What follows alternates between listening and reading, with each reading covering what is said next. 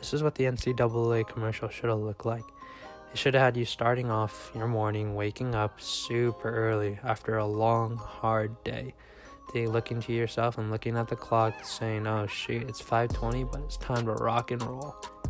Next, you have to go to classes. In order to go to classes, you got to wake up and motivate yourself. But it'll have a good reward, because if you can't make your grades, you will not be able to play.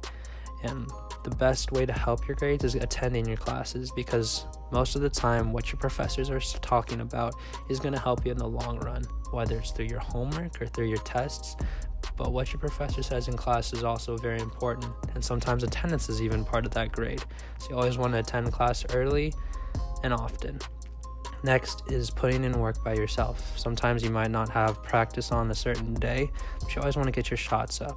You always want to keep on running, keep on sprinting to become a better person or a better version of yourself. People right now are not doing any work right now. They might be playing video games or going out with their friends, but you are putting in work yourself. Sometimes, and it's hard, that you do miss shots, like right now. But sometimes you will make your shots. It's all about practicing for the next time. So once you do miss it, hopefully your next shot does go in, and you can better yourself from there. Next thing you gotta do is you gotta eat.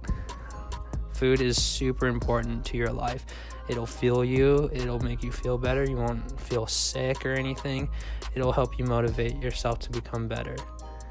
Not only that, it'll help you carry yourself throughout the day.